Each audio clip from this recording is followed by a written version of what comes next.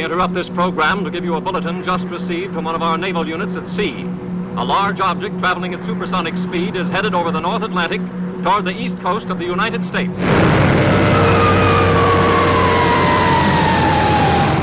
Ladies and gentlemen, this is Drew Pearson.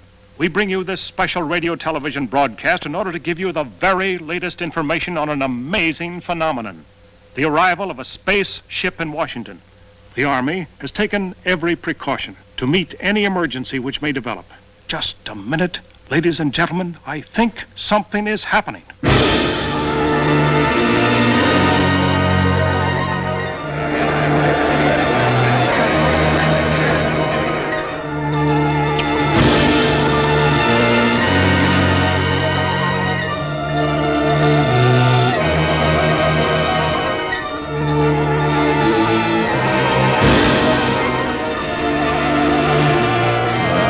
I came here to give you these facts. But if you threaten to extend your violence, this earth of yours will be reduced to a burned out cinder.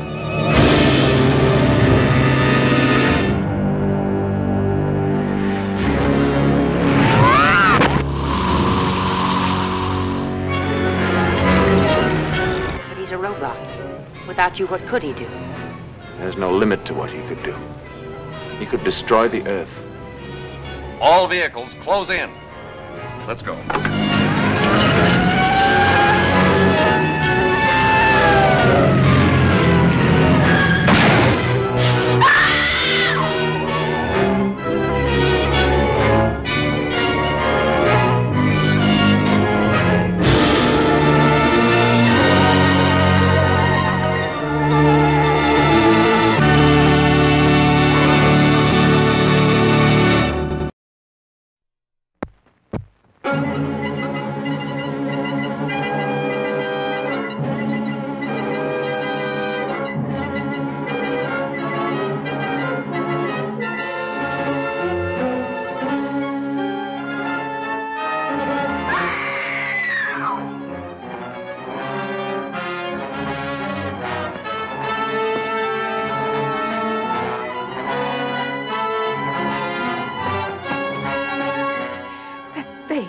Right on the other side of the glass, looking right into mine, I was terrified.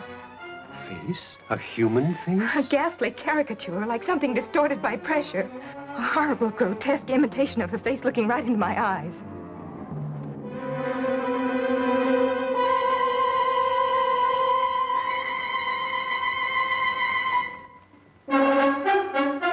To think, a fantastic gnome like you had to hurtle out of space to put this power into my hands.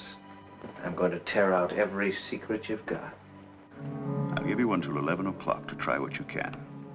If you're not back by that time, we'll open fire. But you've got to at least give us time. By that time, your job must be finished. If it isn't,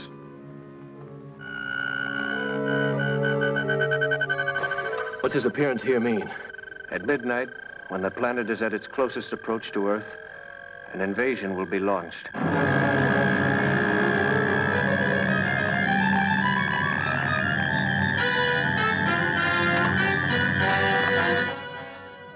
$10:59. Fire!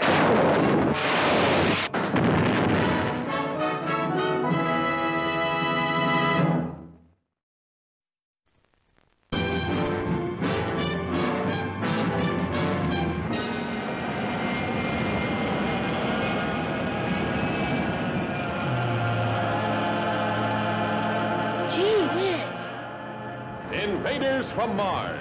He saw them land from outer space. He saw them capture innocent people only to destroy.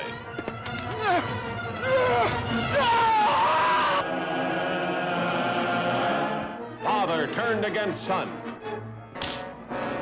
People changed into strange, weird animals. A general of the army becomes a saboteur. Trusted police turned into arsonists. The boy's parents changed into killers.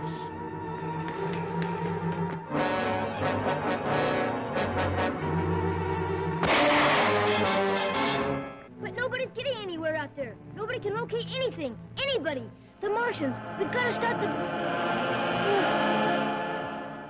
Invaders from Mars, capturing humans at will for their own sinister purposes, turning them into diabolical instruments of destruction.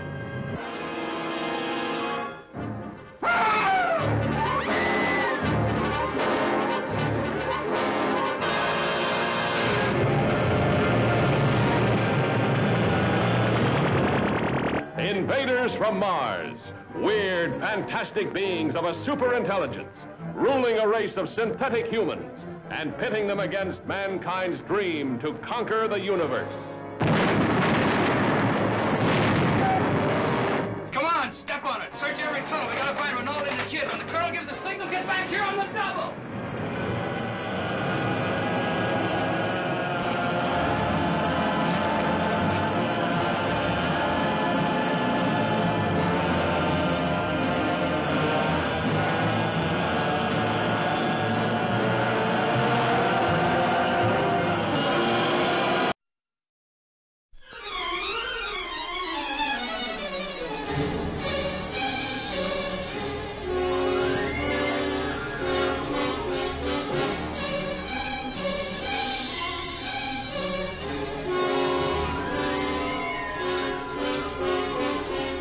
This could be the beginning of the end for the human race. For what men first thought were meteors or the often ridiculed flying saucers are in reality the flaming vanguard of the invasion from Mars. Looks like they're gonna come out of that gully pretty soon. We'll have to rush our defenses to be ready when they do.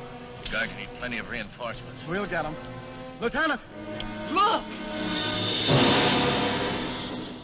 They slash across country like scythes, wiping out everything that's trying to get away from them. That explains why communication is cut the moment their machines begin moving. Montreal's blacked out. Nothing more's come through. Same thing that happened on the Pacific coast. Anything from them yet? No, Mr. Secretary. We've had nothing from San Francisco for over 5 hours. The nations of the world mobilize their armed might, rushing to defend the Earth against the unknown weapons of the super race from the Red Planet. Is there nothing that can stop the Martian death machines? Guns, tanks, bombs. They're like toys against them. We know now that we can't beat their machines. We've got to beat them.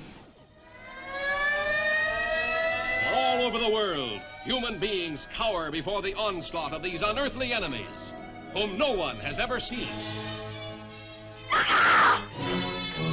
Panic that sweeps around the globe as the great masses of mankind flee blindly in a headlong stampede of hysteria.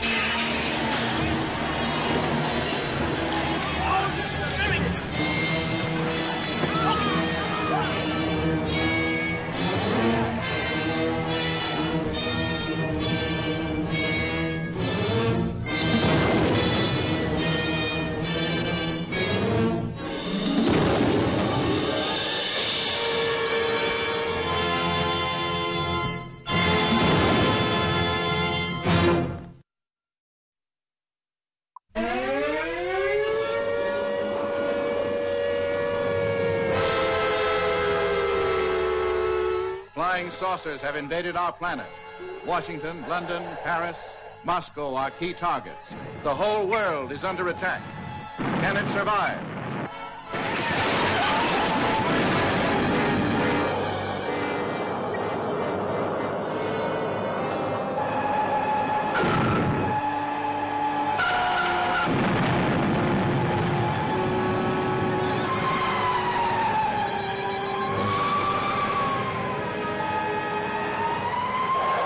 The survivors of a disintegrated solar system. At this moment, the remainder of our fleet is circling your globe. What do you want with me? Arrange for your world leaders to confer with us in the city of Washington. They set up an electronic screen. The artillery doesn't penetrate. Never before has the screen reached such heights of excitement, breathtaking spectacle, hair-raising terror. See the saucer men's high-frequency disintegrators. See flying saucers travel thousands of miles in seconds. See great cities leveled by flying saucer monsters. Russ, look. The same kind of thing that's watched us since the beginning of the project.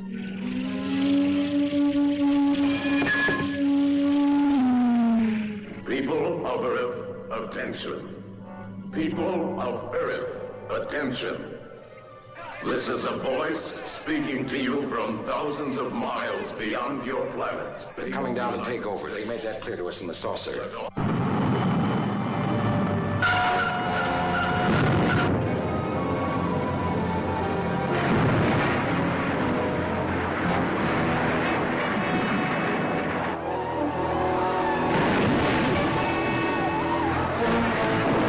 To the best of our knowledge, my wife and I are the only ones left alive.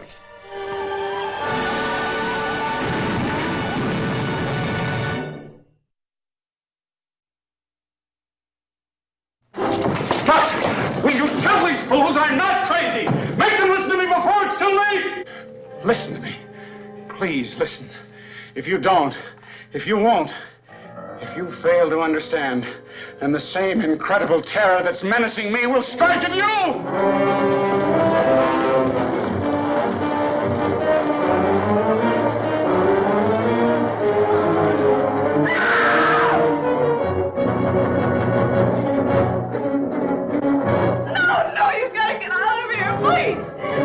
They come from another world, spawned in the light years of space, unleashed to take over the bodies and souls of the people of our planet, bringing a new dimension in terror to the giant super scope screen.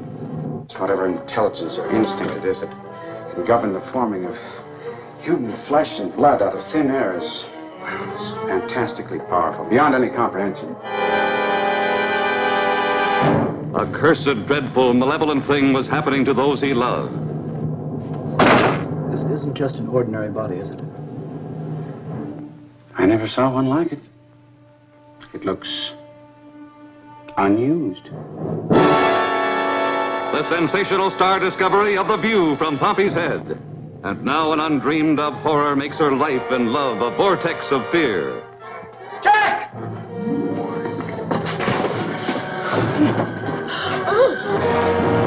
Miles, where do they come from? I don't know.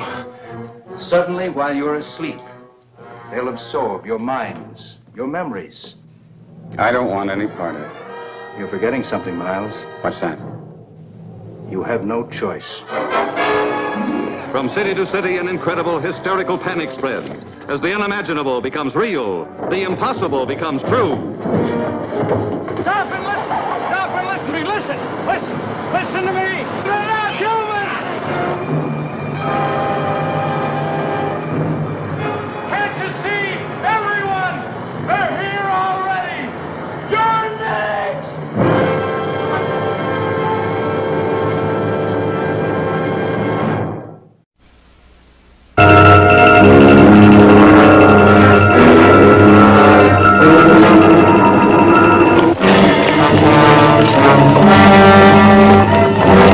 What's this all about? What's everybody running from? It's the end of everything. What do you mean? I'm not arguing theory, General. I'm here to ask you, to beg you, to save your own world. It, the most fascinating mastermind man can conceive. A monster that can control all sources of the Earth's power. Able to pull man-made spaceships from their orbits. Making of those it chooses slaves. Of this woman, a willing handmaiden. Of the chief of police, a cold-blooded killer. Well, I've known you for 5 years. You just killed a man in cold blood. Why? I'll have to place you under protective custody. Peter Graves, the scientist who fought it. Beverly Garland, who believed her love stronger than it. Lee Van Cleef, whose brilliant mind was captured by it. Are you really ready to stop loving me? I'll need you even when no emotion exists. For a few dollars, you can hire a woman who'll fit all your fetishes. She'll match your requirements perfectly. Then if you ever get tired of her, you can always run down to the employment agency for another. You'll know terror to freeze your blood. You'll feel the heart-stopping strength of the most fearful monster ever known. You think you're gonna make a slave of the world? I'll see you in hell first! It conquered the world.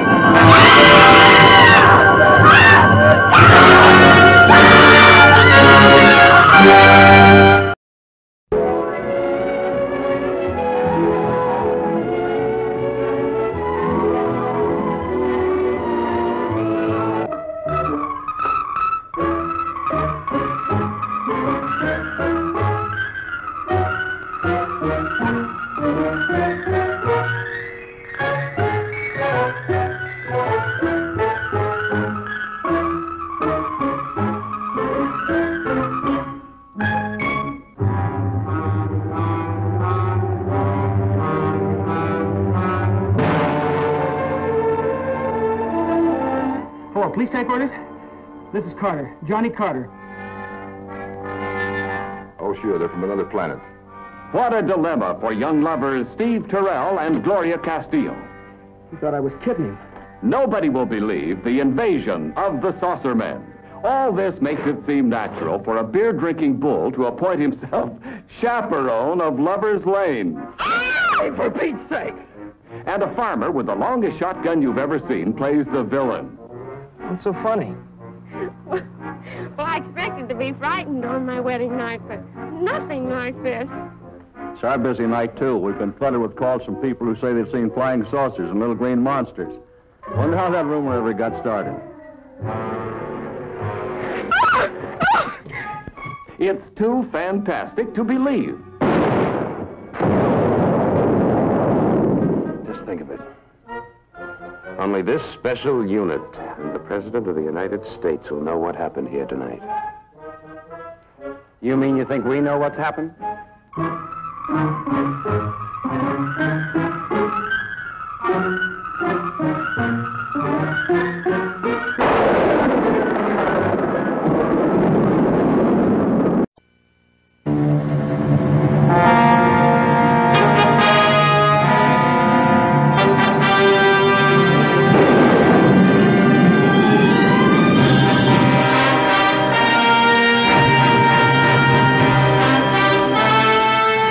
A beautiful, innocent girl on her honeymoon.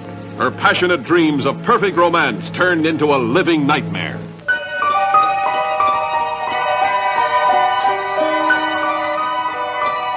For this sweetheart she married, the man she had loved, was merely the hollow shell for the invaders from outer space. Bill! Who would believe her? Who could help her through the flesh-crawling terror of this unearthly marriage, when anyone she turned to could be one of them? Could she touch the body of this masquerading alien who wanted to learn the secrets of human love? Your race has no women. It can't have children. It will die out. Eventually we'll have children with you. What kind of children? All kind. Was it true? Could space monsters mate with Earth women? See the startling answer in the shocker of them all.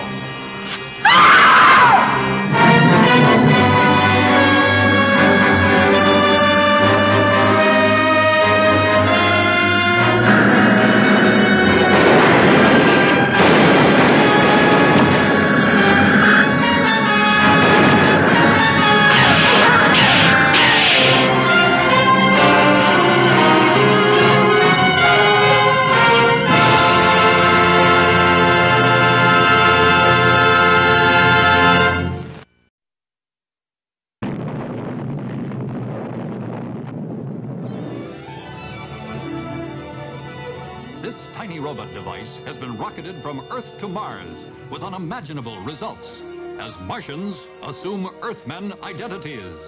Is that what you plan on doing, removing and replacing me?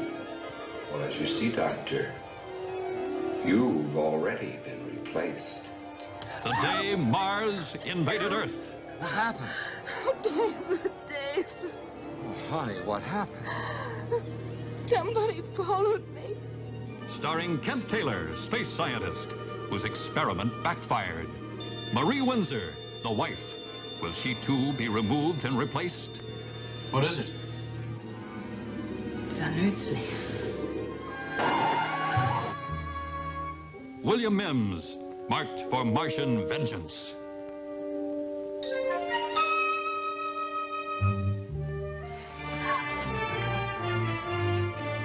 What do you want?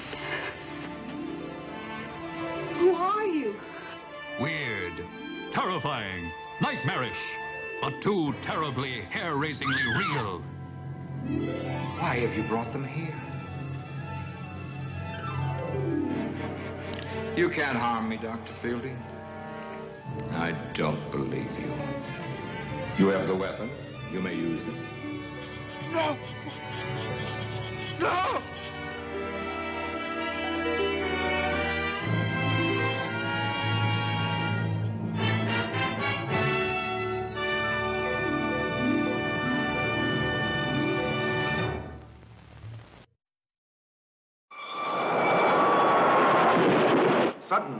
a man dies at the controls of a train.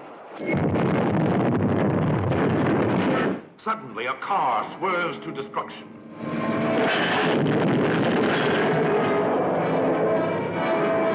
Suddenly, a plane dives to death. The Earth dies screaming.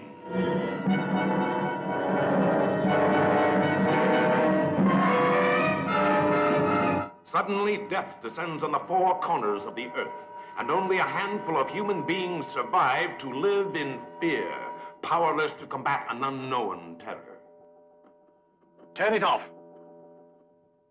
Who are you? That away, I'm not the enemy. I don't know who the enemy is.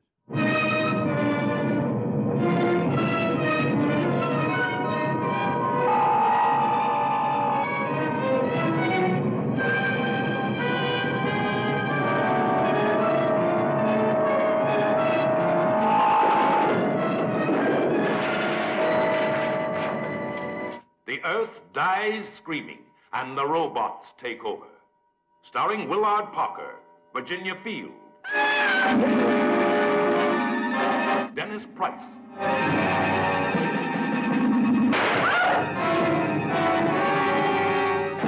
You said that she was dead. She was. She was alive enough tonight. Except her eyes. Well, what was the matter with them? She hasn't got any eyes. Here is paralyzing suspense as the Earth dies screaming. Electrifying terror as the Earth dies screaming. Jeff! Peggy! Peggy! The robots. What? Peggy! Ah!